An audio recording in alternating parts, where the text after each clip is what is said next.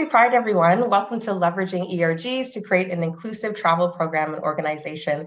My name is Emese Graham. My pronouns are she, her, and I'm the Diversity, Equity, and Inclusion Manager of Flight Centre Travel Group, including FCM and Corporate Traveler. Today, we're going to be talking about employee resource groups, also known as ERGs or BRGs for short, and how they can support LGBTQ+ communities within an organization. So before I introduce our fantastic panelists, I just want to get one question out of the way. What are employee resource groups? I want to turn to the Canadian Centre for Diversity and Inclusion's definition.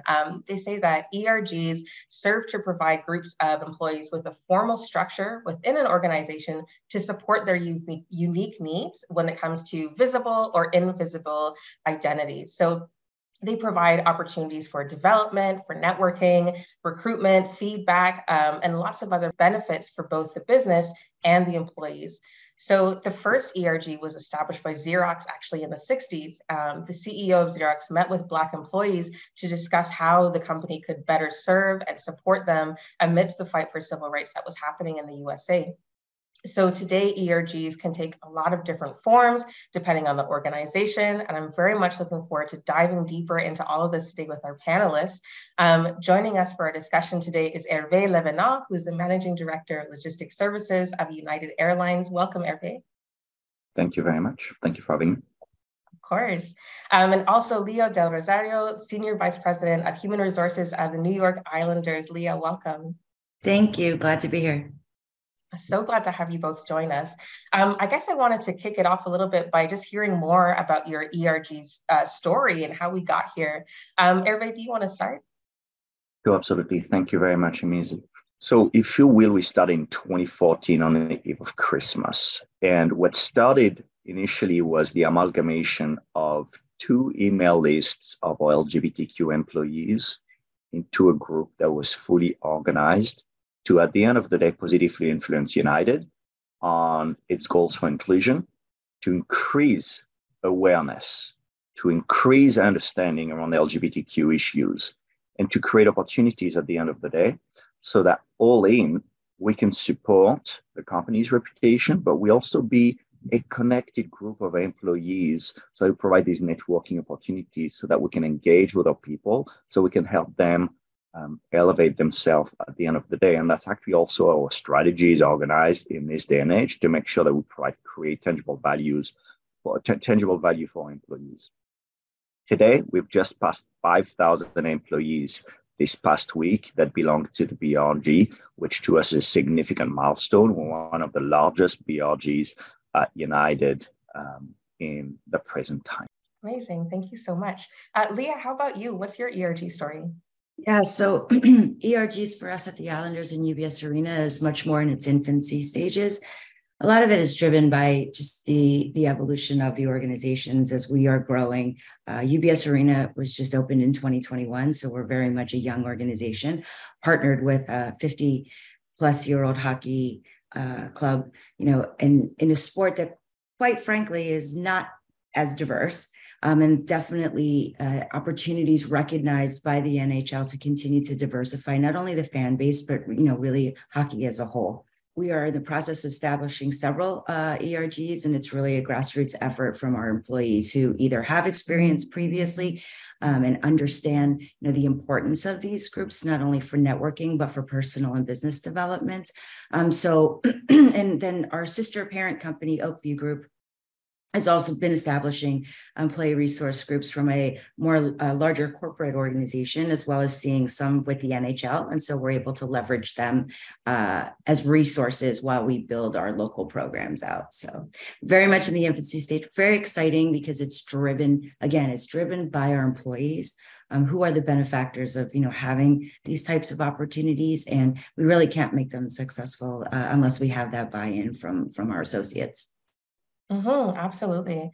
At FCTG, we're also kind of towards the beginning of our ERG story. I would say chapter one, we just launched 5 ERGs at the start of this year. One is for LGBTQ plus inclusion, and the others are for racial equity, gender equity, accessibility, and disability inclusion, and then also environmental justice. So the way our ERGs work is that they each have a compensated employee coordinator, an executive sponsor or 2, and of course support from myself, the DEI manager. Right now, our LGBTQ plus ERG has 56 members and growing, which we're very excited to see. I think if this is like chapter 1 of our ERG story, our preface was diversity committees. So they served kind of a similar purpose, but I would say some of the key differences were, between diversity committees and ERGs is that the committees aren't necessarily dedicated to those specific focuses in the same way as ERGs, being, focused specifically on LGBTQ equity and inclusion, for example. Also, ERGs have like very specific missions, but clear like objectives, clear results to keep us on track with those missions too. And then I think another thing that we've been doing differently, from our precursor, is that the ERGs of the coordinators of each group are compensated, right, for their time, their skills, the energy that they're dedicating to this. And I think it's such an important piece in the longevity of ERGs because they serve such important purpose in the organization's DEI strategy. I know that you both spoke to this a little bit so far, but I wanted to dive in like a bit further and just kind of ask you both, how do ERGs fit into the overall kind of DEI strategy for an organization? Leah, do you want to get us started with that? Obviously, there's a great networking opportunity, and the larger your organization, and my experience previously, with global organizations is just, that opportunity to connect professionals within your organization, who share particular affinity groups or have an understanding of one another, be it culturally or psychologically or from a gender affinity perspective. So I think that's one. It fits into your DE&I strategy because it's a sharing. It's really a think tank, right? Like a sharing of thought and growth and personal development, and most pillars with a successful focus on diversity, equity, inclusion. When you think about your employees, the obvious is usually recruitment, right? But it's not the only thing. You want to talk about development, mobility, general growth, right? And then the business purpose, which I think is another great piece of ERGs that we sometimes forget about because of the cultural and social component that we're thinking about when we're focused in on these particular groups.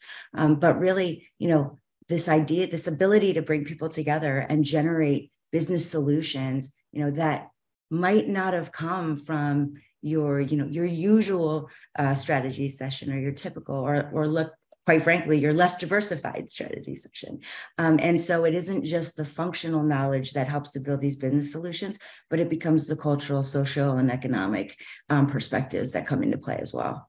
Absolutely. Thank you, Leah. Herve, what do you think? How do ERGs fit into an overall DEI strategy?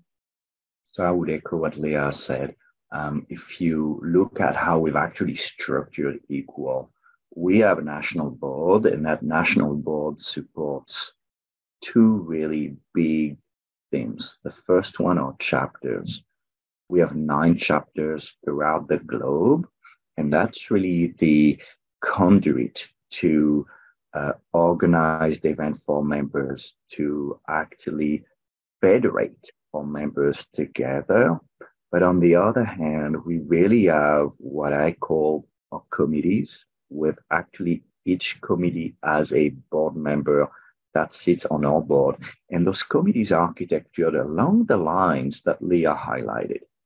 So it starts with an events chair, and that chair is actually coordinating events that the national board is organizing on behalf of all members, whether these be recruiting events, whether these be pride events, whether these be fireside chats, and so on and so forth. And I think we'll dive into this a little bit later. We also have a talent chair. That talent chair is exactly here to coordinate anything that goes into recruiting, anything that goes actually into coordinating with our apprenticeship program. We have a strategic initiatives chair, again, to make sure that we're pushing our strategy forward. and that we target the initiatives that matter for employees or for prospective employees at the end of the day, if you think about it as well. And we have a communication chair because we've got to make sure that at the end of the day, we very strategically think about how it is we communicate to engage with our employees, but also to educate the company, to raise the awareness around the issues it is we have in the communities, to make sure that we bubble them up in a way that is efficient at the end of the day for the corporation, because we do a lot of advisement as well. We'll come back to that in a little bit. Yeah, amazing. I think there's so much that you're both saying about, just being intentional about how ERGs are structured within an organization and having those, lines of accountability so clear, and really just kind of like set up across different like seniority and departments. It's so important. I think there's a principle in the disability justice community that I think applies in so many different areas across just equity in general, and that's nothing about us without us. If organizations are going to take seriously their commitments to equity and inclusion and being, a diverse and effective company, it needs to be in partnership with the people who are most impacted. We have to move forward together in dialogue, in partnership, and employee resource groups are a fantastic structure to really facilitate and create that space. Whether we're thinking about, asking ERG members to take a look at your travel program, for example, from the lens of gender, from the lens of disability, the lens of faith or ethnicity, or, just listening to people's experiences about work culture, ideas, even for, policies or programs that support career growth. I know both of you were talking about development as like a really core focus for ERGs and BRGs.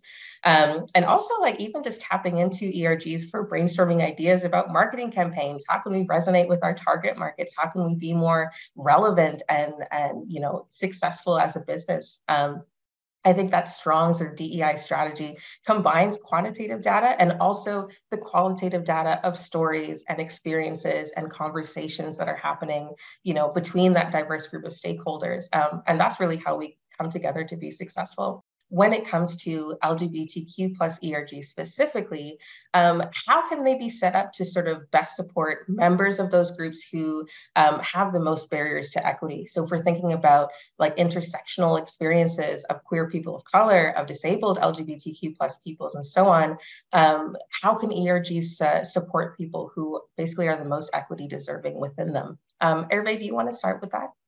Sure, thank you. That is actually something that is near and dear to my heart. One of my best friends, a very successful officer at the Shell Corporation, and he's Black, but he's also gay. And the first thing people see when they see him is that he's Black. Very quickly, they also see that he's gay. But the one thing that marked me that we had in conversation probably 15 years ago was that whenever he's in the Black community, oftentimes people are like, you're Black, I don't want to speak gay. But when he's in the gay community, like, I want to speak gay, I don't want to speak Black. And we have got to be able to bridge that gap.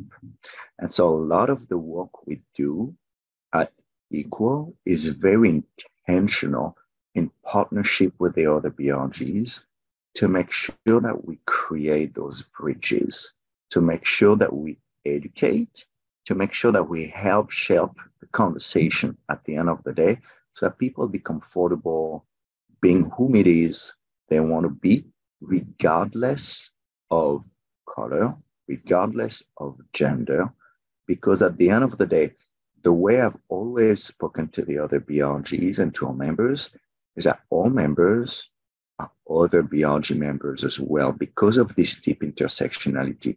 The LGBTQ plus community is Black, is white, is Asian, is blind to the color of people, is blind to the gender at the end of the day, because it is your inner fabric.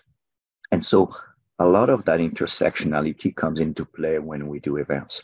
Our first Pride event this year was an intersectional panel around LGBTQ in the workplace, regardless of color.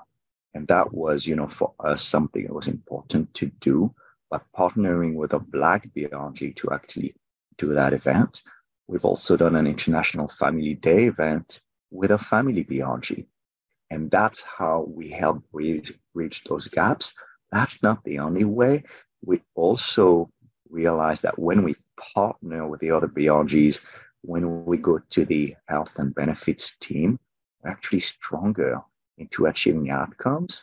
And when you think about where we have the most inequity, which is what we were talking about early on, right, in this question, this is actually where we have the most inequity. And we're stronger together at the end of the day. And so by partnering with other folks, we actually achieve better outcomes for people. Absolutely. I think I've seen the same pattern at FCTG, where a lot of people who signed up for one ERG are also members of others too. Leah, do you have any thoughts that you want to share too about intersectionality and the ERG strategy?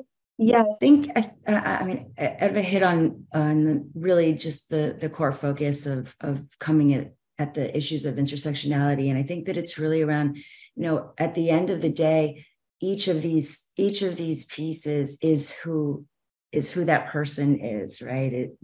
I'm not just a woman and a person of color. I'm a woman of color, right?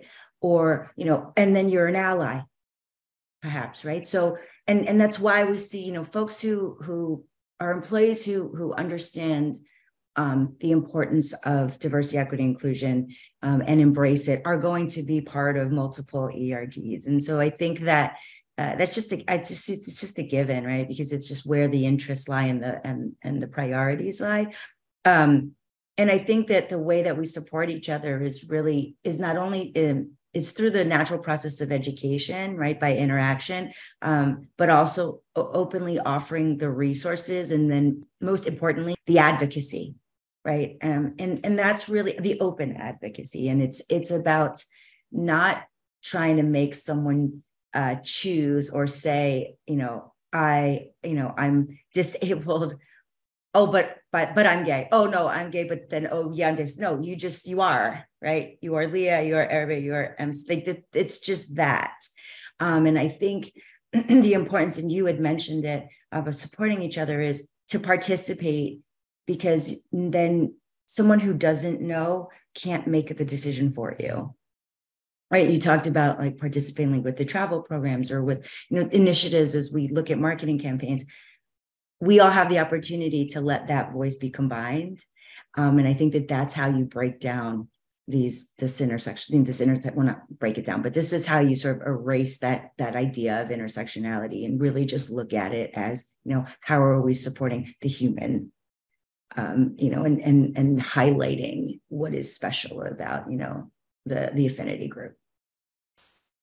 Absolutely. I'm so glad that you brought up the idea of allyship too. I think when it comes to like LGBTQ ERGs, if we think about allies, it's like, oh, just straight cisgender people. But I think it's so important to acknowledge allyship within and across LGBTQ plus communities, because our experiences are not all the same.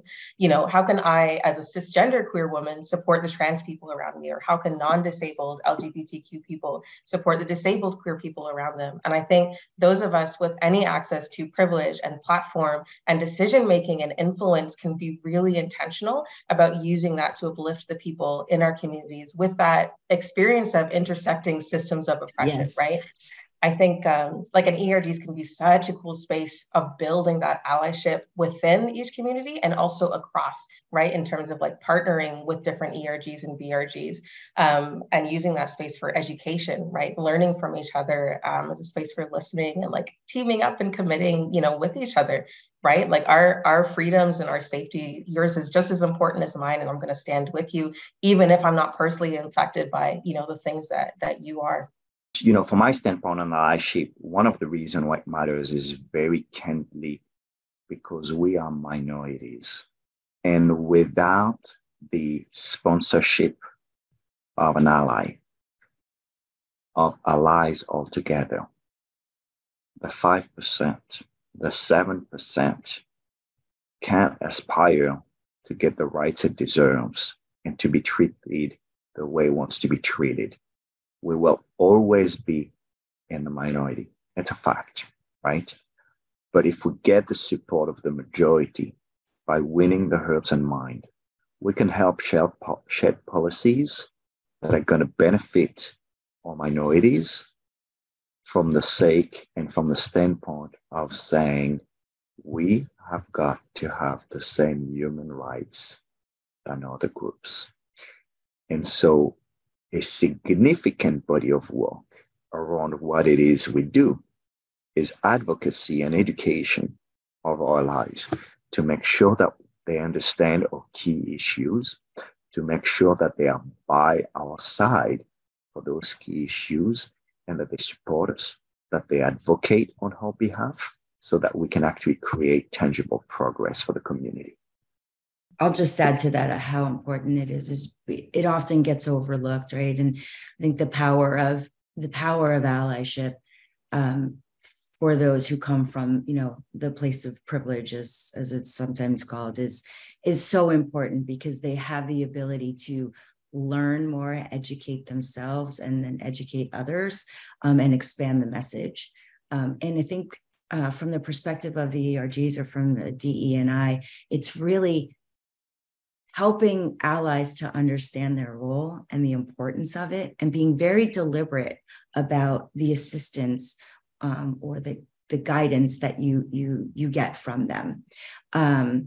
You really can't be successful. I mean, everybody's right. And sometimes it doesn't even matter whether you're part of an particular affinity group or not. It's really, what is your role and where's your place in that organization, and what is your level of influence? And so what does that mean, and how do you apply it to assist those who are growing or learning or developing within the organization, or not in a place where you are, or haven't had the opportunities afforded to them historically, and not necessarily by that particular company, but just because it is the nature of the workforce, that is growing and evolving. So allyship it's very important to me that allyship is always discussed.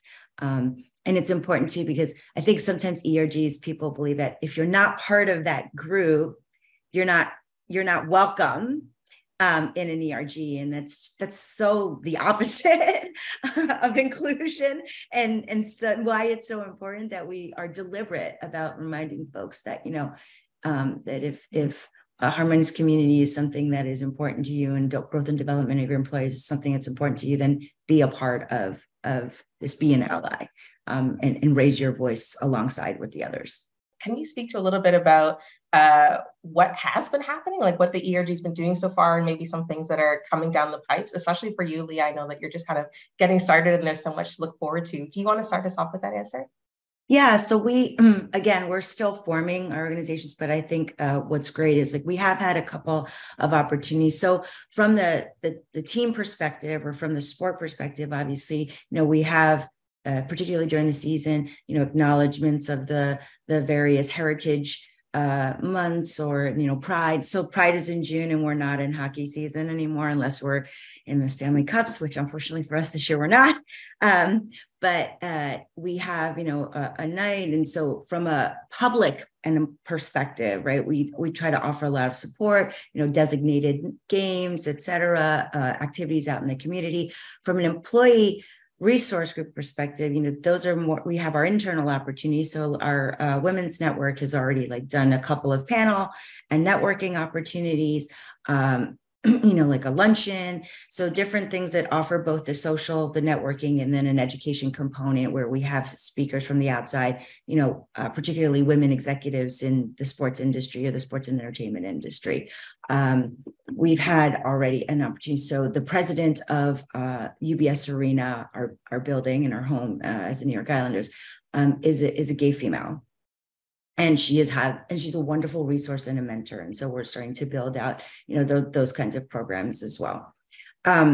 So I think we have lots of opportunities that we're looking forward to. I'm so your program is so much further along than ours, and so I think it's always great to learn. And then particularly the things that we can scale. Sometimes it's tough because you get excited about a program that someone has, but it's a 50,000 employee company, and when you're a 200 employee company, it's not always the same, but there's always a variation of that program and guidance that we can give. So, all right. So we have a lot of exciting programming at United Equal, and it is strategically aligned with the shares I've mentioned a little bit earlier. That wouldn't surprise anyone. So one of the first event that we've done this year was actually a international wide-body flight in partnership with Virgin Australia for World Pride in Sydney. So a 777 from United Airlines that was flown entirely by an LGBTQ crew, that was dispatched by LGBTQ dispatchers, that was handled on the ground by LGBTQ folks. And that wide-body flight on that 777, we managed to actually get a very cute koala sticker, huge size, several feet wide and high, that actually was carrying an LGBTQ flag. So for us, that was a huge marquee event because we'd never been able to do that. And as a BRG, we were the first BRG to actually have that at the end of the day. We've also partnered with NGPA, which is National Gay Pilot Association, in order to promote the LGBT cause, to shape the pilot pipeline. And so the winter warm-up in Palm Springs this past February, we've actually announced more in scholarships for future pilots than any other corporations out there. And we actually provide full scholarships, upwards of $71,000 of tuitions for aspiring pilots, when we think of the other airlines competitors that are more in the $5,000 to $10,000 mark because they're not providing full tuition. And at the end of the day, for us, that is our ability to shape the pilot pipeline in a way where down the road, our pilots will look like society looks instead of being very male, straight centric. And that is very important to us. We've also had a wide array of speaker series events. We've had a fireside chat with the Houston Pride Grand Marshal. We've had intersectionality event, like I talked a little bit earlier. We've had, whether this be with our Black BRG, with our family BRG, with a women's BRG. We've done community events. Back to school kits for LGBTQ kids. We've had obviously a lot of Pride events over the years. Last year, we supported 12 Pride events. Initially, we're going to support 14 Pride events. We just added at the last minute a 15th Pride event this year. So a lot of good work here. But the thing I'm most excited about is actually what's to come in the future. There is another BRG, which shall remain unnamed, that created a fascinating mentorship event, mentorship program, I'm sorry, at United. And I always tell my team, if I see something I like, we're going to shamelessly pilferage it, steal it, and make it better.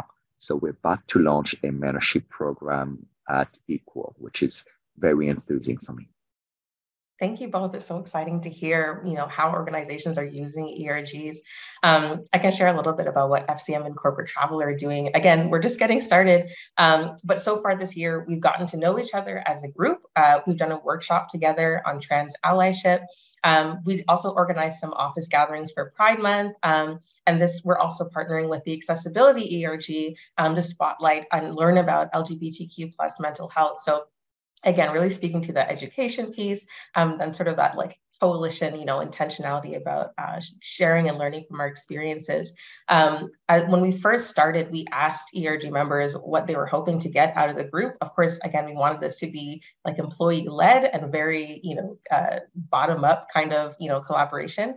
By far, one of the biggest themes was connection. So we really wanted to be intentional about finding ways to center that with the ERG. And then another theme was education, both for people who identify as LGBTQ and also people who don't and just want to learn how to be better allies. And then, of course, the other thing, too, that came out of that survey was just how do we give back in really meaningful ways? So I'm looking forward to seeing more of all of those things, and then also seeing just how that sort of collective knowledge and lived experiences from all of our ERGs can influence our organization. What ideas can we bring together to support LGBTQ clients even, and preserve our inclusive workplace culture ourselves, things like that. so far we've even done just like some small things in terms of like making our year-end celebration more inclusive for our employees with input from our ERG coordinators, which is really nice to see. And also create an opportunity for that celebration to give people a chance to give back to the community. We know that was something that was so important for so many people to feel, connected outside of just our organization internally. Before we wrap up, I want to give you both a chance to sort of add anything else that we didn't get a chance to speak to. Leah, is there anything else that you want to add? Now, just one I'll share, just from the perspective of our LGBTQ plus. Who hasn't created their name yet, but that ERG, one of the areas of particular focus that the committee chair has raised and built into her intended purpose as we build out the group is what you're talking about, which is the community outreach, and particularly for that group to be a resource and a safe space, particularly for the youth in the community. Right, to feel that they have a safe space to go if they don't feel that they can have that conversation at home or at school or within, let's say, their their athletic team, thinking about our role as a hockey club. And so I'm very excited about that opportunity that they're going to get to build, because we work as an organization so closely with our surrounding community and really trying to have those impacts. And it's just such an important component that can get left off. And so to have that be, one of their main goals as an ERG is really going to be exciting to watch them develop. Yeah, that's fantastic. I love to see that. Herve, how about you? Anything else that you want to add before we wrap up today? Yeah, two things on my end I'd like to touch base on. The first thing is actually a lot of our successes over the years. We do a lot of advisement for United on behalf of our employees. And so if you think about recent successes, we've advised the company on what we call our appearance guidelines. Before, employees couldn't have a little subtle piercing or couldn't have a tattoo, or male employees couldn't have makeup, or non-binary employees had restrictions on what to wear. And so as we advise the company, we are breaking those barriers. And the latest one, which we're just about to launch, is that all employees on their wings will actually have their pronouns. They will have a choice to actually be able to say he, him, they, them, and so on and so forth, a wide array of pronouns that they can choose from. And that to us is a huge deal. And we're also pushing in a big way what we call a self-identification campaign. And the reason we help the EDI team do this is when you enter a corporation, you typically collect statistics around race, but you don't collect statistics around gender identification. And to us, it is one way to ensure that at the end of the day, we have representation. We do this in an anonymous way, of course. We do this in a voluntary way, of course. But we want to make sure that all employees that don't identify as straight be counted. That matters. Representation matters. And so that's a big deal for us. And then the second aspect that I wanted to bring up is simply the very controversial political environment we're in at the end of the day, right? And how do we support best our employees in that climate? And what I always say is we cannot obviously engage in the political debate, but actions speak louder than words. And that matters because we support our employees. We love each and every single one of our employees, and our outcomes really show at the end of the day that United supports its employees regardless of gender identity, regardless of color, and that we are here at the end of the day for employees. That to me is also the huge takeaway of the BRG, because we are here to advise the company on all those matters to make sure that we have a voice for LGBTQ plus employees. So that's all the time that we have now, but it was time so well spent. I just want to thank you both for sharing your knowledge and your experiences here with us today, Leah and Herve. It's been a pleasure. For those of you watching, happy Pride Month. And also please keep an eye out. We'll be sharing a blog with some additional resources that you can access as well. Wherever you are on your ERG story and journey, we hope it's helpful and we hope that you've enjoyed this conversation. Thank you very much, Emese. Yes, thank you. Take care, everybody. Bye.